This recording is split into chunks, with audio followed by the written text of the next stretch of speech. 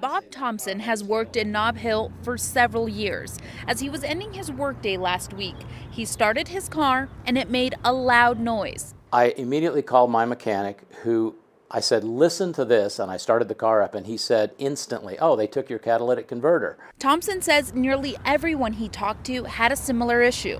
The dealership, they said, we've had so many of these things, we can't even get the parts for it. That's how many are being stolen.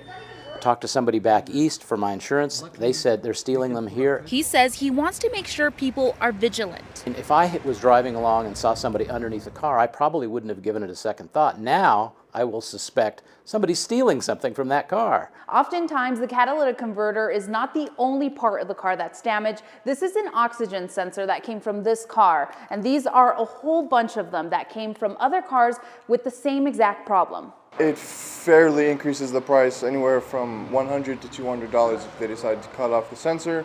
Oftentimes it's connected to the catalytic converter, so they end up taking the whole thing. APD spokesperson Rebecca Atkins says because the issue has been on the news, they are seeing fewer thefts. We really have seen a bit of a decline in this and not so much of these thefts happening as much as they were. At this mechanic shop, they recommend a cage or a chain to prevent the catalytic converter from being stolen. For the chains, it's anywhere from, I would say, 75 to 120.